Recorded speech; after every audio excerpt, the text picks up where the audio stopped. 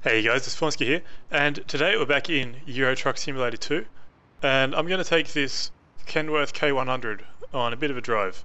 I'm just going to do a delivery with it. Now, in my last video, I went through all the customization options and everything for this truck, so if you'd like to see that, then click the button that's on your screen right now, and you'll go and see that. And then come back here, obviously. Yeah, so I've actually changed the city that I was in. I'm in Luxembourg now. I can't even remember where I was before, but my frame rate was just really bad there, and hopefully it's going to be a bit better here. It should be okay when I'm out on the open road though. So I've already selected the job. It's those pressure tanks right there. So let's go pick them up. My frame rate's actually a lot worse in the cab as well, which is irritating. I think I'm noticing the bad frame rate a lot more because the last time I played this game, whoa, track eye went a bit nuts there. There we go, gotta be really careful so I don't muck it up too much. But yeah, the last time I played this game was effectively in vanilla settings, like without any mods. That was for the multiplayer mod. And so the game ran just so smoothly then. Like, it is a really well optimized game, and it ran really smoothly in vanilla. But back in my single player game, I've got all these mods, and it doesn't run so well with a shitload of mods installed. Actually, what's the best way of getting out of here? Maybe I should go... Yeah, I should go right out that exit. I didn't even realise that was there.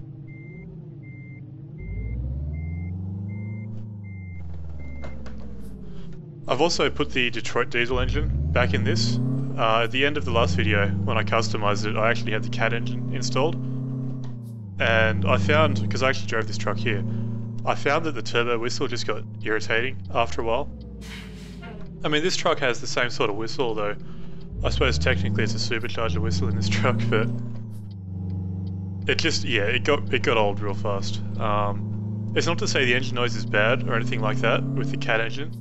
It just didn't really do it for me. Not after a period of time anyway. I mean, I don't really have a problem with turbo noise or anything like that. Like, my car's turbocharged and it's got plenty of induction noise and all that, and it's all good. But the thing is, when you're driving a car, you might hear that for, 10 seconds or something at the most.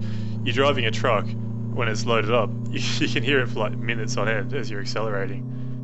And it's just... it got a bit too much for my poor ears. Because I'm soft.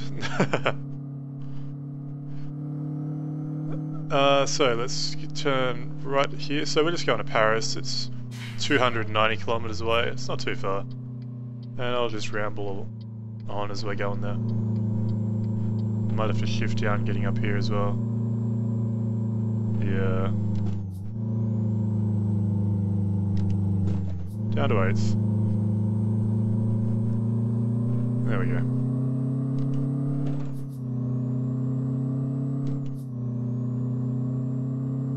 Alright, on the road.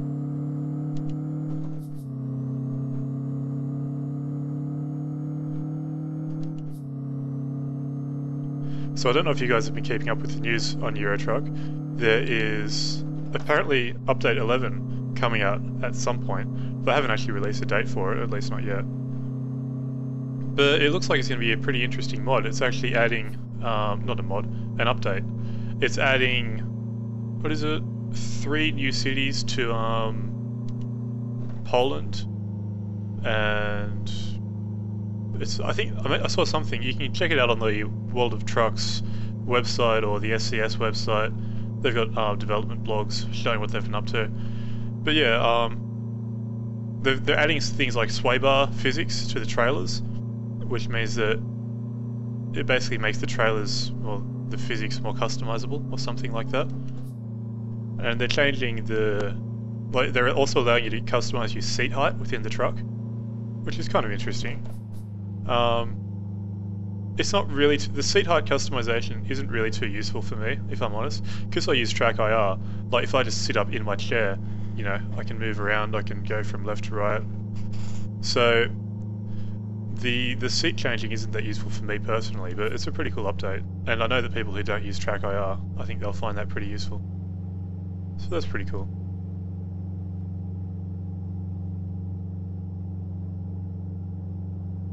I've been thinking of downloading and adding a Russian map expansion as well, adding that to my single player profile, because apparently it works. The one that I'm thinking of works with Pro Mod as well. So that'd be really cool. I'd have a massive map then, because Pro Mod already adds a fair bit of real estate to the map. I can only imagine how big it would get if Russia was in there as well. I think I'm turning right down here.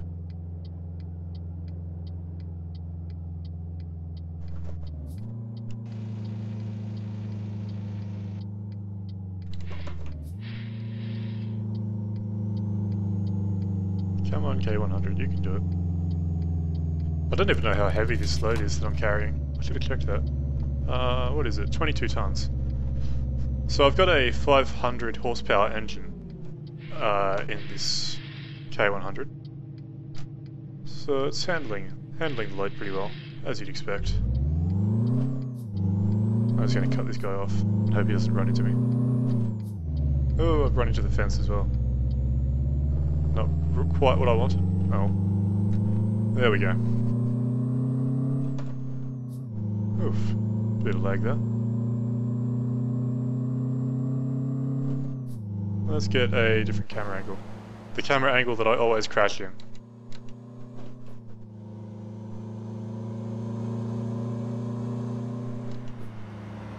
It's a good looking truck, this. I mean, it's kind of ugly, but it's ugly in a good way. Like, it's ugly in the sense that it's just designed for a purpose. I mean, get out of this camera angle before I crash. But I don't know. I think you guys know what I mean. Like, there are some trucks that just kind of look good when you see them, and you look at it and it's like, yeah, that's good looking. I like how that looks. There's others where it's like, it's obviously been designed to do a job, and I think in its own way that kind of looks good as well. I don't know, maybe it's just me. I'm kind of like that about the Freelancer in Star Citizen. You can talk about a completely different game now, but like that ship, it's not pretty. You guys who have seen the Freelancer in other videos, or if you've seen some of my Star Citizen videos, it's not really a pretty ship. It basically looks like a flying dick in its basic configuration, but at the same time, it's designed to do a purpose and everything. So it's deliberately ugly, if you know what I mean. And for me, that works. I don't know. I know some people just can't stand it, and you know, they really don't like that sort of mindset, I guess. But whatever. I don't care what people think about my ugly Freelancer. I love it. And it's kind of the same with this ugly K100. I mean, there's not much that I don't like about this truck. I covered it in my previous video, the customization one. I don't like some of the interior stuff they've got, but whatever. I really should have shifted down going up that hill. No big deal.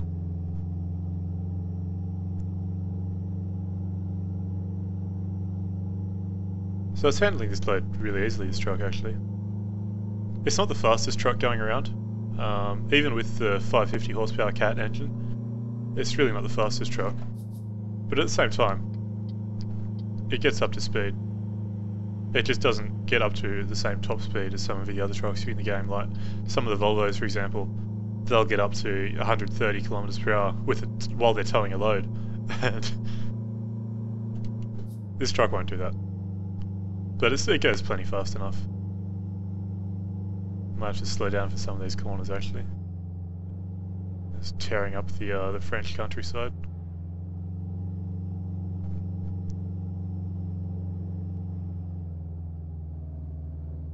I do like the AI traffic as well. It's something I didn't know that I would miss until I checked out the multiplayer mod, because obviously there's no AI traffic or anything in the multiplayer mod, and I mean there's plenty. You obviously see players and stuff driving past, but I don't know.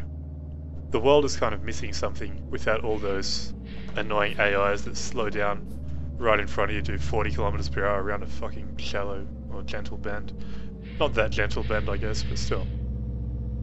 Old mate in front of us, he's too scared of tipping over, I guess. Might have to go down to 12. There we go.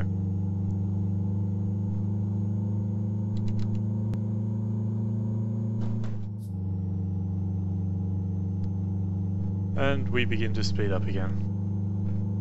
150 kilometers to go. So it's going pretty well, this drive. I deliberately chose a fairly short drive. I mean, in Euro truck terms, 300 kilometers is nothing. That's a really short job. But I mean, I could have done like a 1,500 kilometer drive or whatever. But to be honest, those take a lot of time, and you really have to be in the right mindset for it, I think. Like you need to be ready to devote 3 or 4 hours just to driving the truck. And I wasn't quite feeling up to that today, I've got to be honest. So a nice short drive like this is good. So what else to talk about? American Truck Sim. Haven't really heard a lot about American Truck Sim recently. Most of the news I've heard from SCS over the last few weeks has been about update 11. And yeah, American Truck Sim, basically radio silence from what I've been able to tell. I haven't gone really digging for information about it, but I think the last thing I really heard about it was they'd posted some screenshots, and that might have been a month ago, maybe more. So I don't know, there's a couple things that could mean, I guess. The first is that they're obviously working really hard on it, which you would kind of expect given that it is a game that they've started hyping up the game a bit, so you'd kind of expect them to be working pretty hard on it. I actually made it in there without running into anything. Nice. So yeah, they're working hard on it, and maybe even getting ready for release. I doubt that, to be honest. It's probably not going to be ready for another year or two, but there's no way to know. So that's one possibility. The other possibility is that it's not going well at all, and they've got nothing they just don't want to talk about it at all. I think I'd probably prefer the first option, to be honest, but anything's possible when it comes to game development. So there's a pleasant thought for you. But no, I think probably within 2 years we should have that game, I would imagine. Maybe even this year. That would surprise me though. That would really surprise me, to be honest. But one can hope. Oh, we're slowing down here. I thought I'd have to get out of this lane to avoid him. Down to 12. Well, at least he's saved me from the speed cameras, I guess.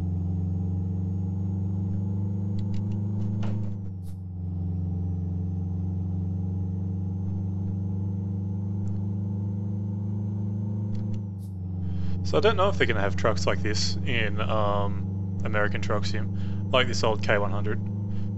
It's kind of there's another one going past there. That's one cool thing about this mod. It does add the truck to the passing traffic, the AI traffic, which some of the mods do, some of them don't. It's kind of hard to tell, at least from the first glance. Like when you're first looking over a mod, it's hard to tell which ones are actually going to add the truck to the AI traffic. So this one does, which is good. It's nice to see. But yeah, what was I talking about? Right, the K100 in American Truck Sim. No idea if it's going to be in there. It's kind of unusual, this truck, in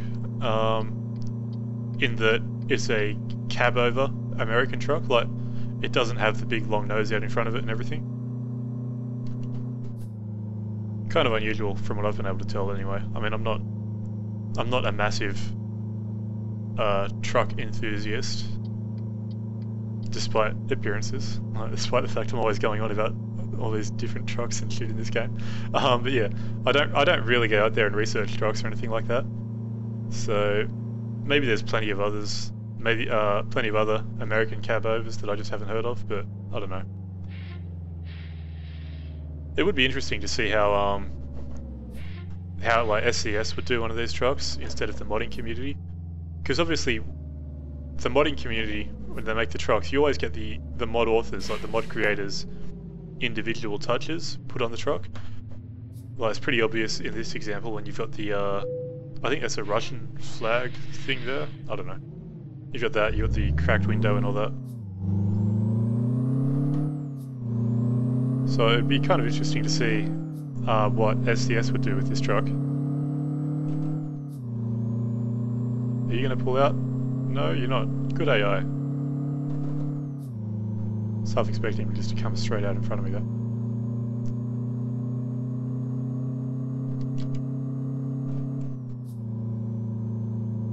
So, 77 kilometers to go. Not far now. Not far at all.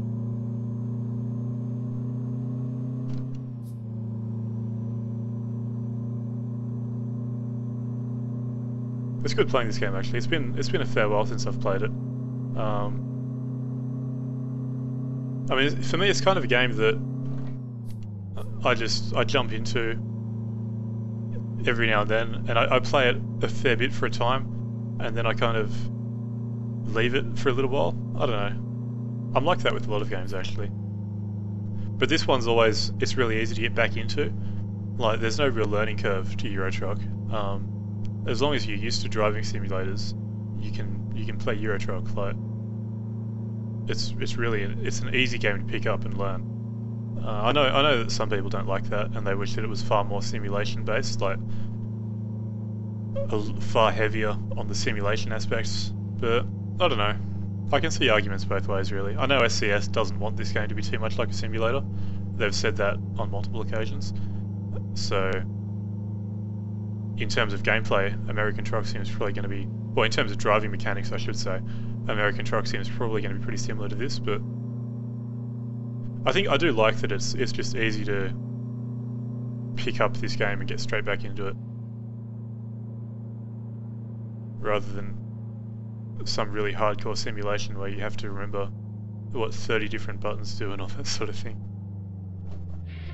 I've been playing a little bit of DCS lately, that super complicated flight sim.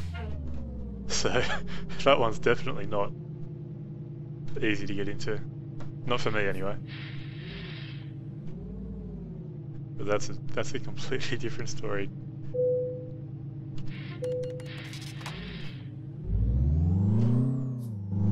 Alright, hopefully that's the last toll that we go through. There's always a shitload of tolls on the French roads. I don't know if that's true to real life or not. Never been to France.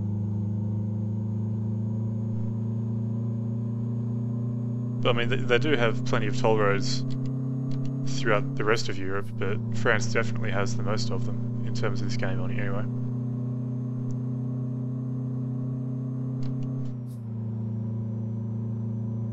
Come on K100, you can do it. You're nearly there. You've nearly made it.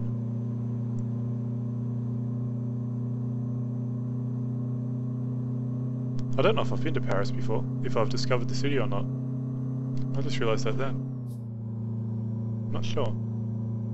I probably have, because my starting city on this profile was Calais. So I would imagine that I would have gone to France by now, to Paris by now. But maybe I haven't. I don't know.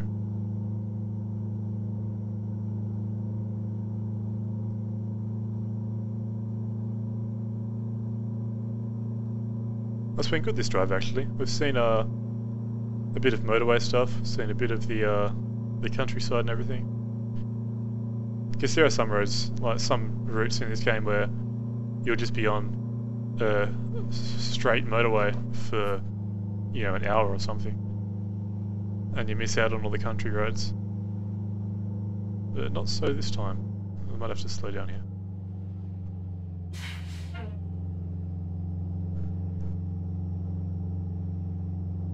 It looks like I might not have been to Paris before. Oh, there you go.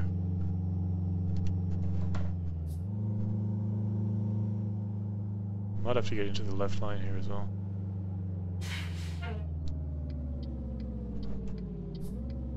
The frame rate's died again.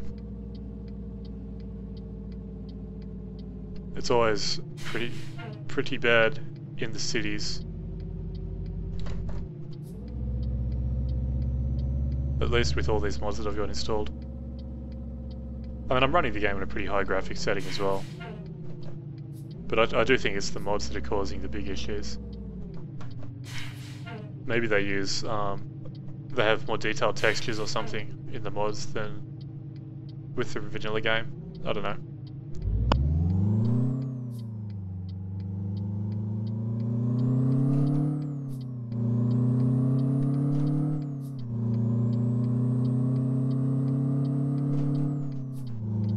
I wonder if you can see the Eiffel Tower. I think that's it. Is that it? No? That's a crane. Oh god. I really should watch where I'm driving. I don't even know if they have the Eiffel Tower in this. I'd assume they would. Let's see if we can see it. Oh, there it is. It's over there. Oh, we got another Kenworth behind us. Hello there. That's the T660, T600 something? I don't know. Oops, light's gone green.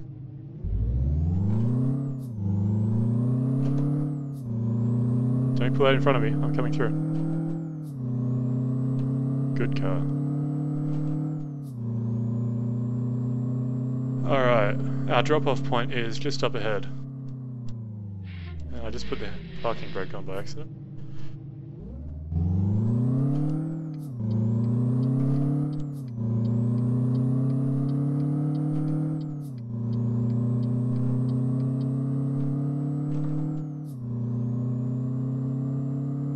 Looks like we're delivering to a construction site. I don't even know what I'm delivering pressure tanks, aren't I? I was going to say, I don't even know what I'm delivering. I'd be a terrible truck driver. I think that's something you're probably supposed to know, what you're delivering. Alright, this looks like a pretty easy drop-off. So watch me fail miserably at it. It's always the way, isn't it? No, it should be easy actually. I'm just going to turn all the way around and reverse it straight back in.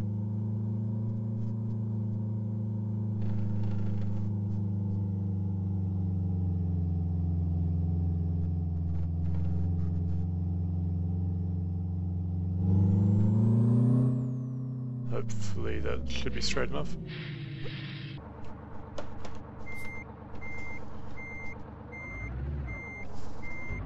That wasn't straight enough. I was going to go straight up to the wall here. Because I can't actually see the spot behind me. There it is, now I can.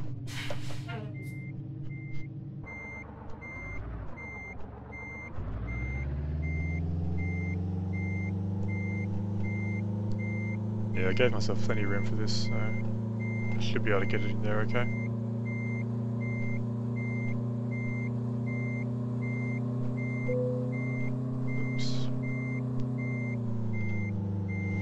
I mean, you don't have to be bang on perfect in this either, so that makes it a bit easier. There we go. Nice and easy. Not the best parking job in the world, but it'll do. Cool, let's deliver that.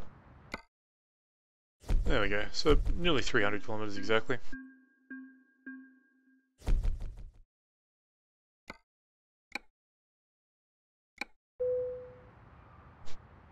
Cool.